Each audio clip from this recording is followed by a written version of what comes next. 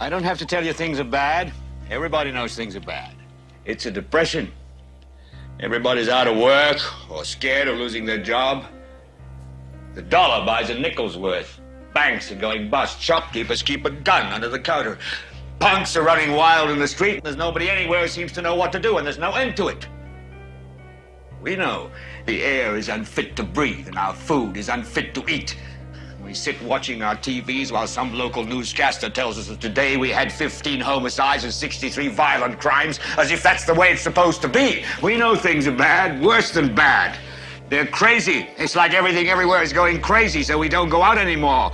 We sit in the house, and slowly the world we're living in is getting smaller, and all we say is, please, at least leave us alone in our living rooms. Let me have my toaster and my TV and my steel-belted radios, and I won't say anything. Just leave us alone. Well, I'm not going to leave you alone.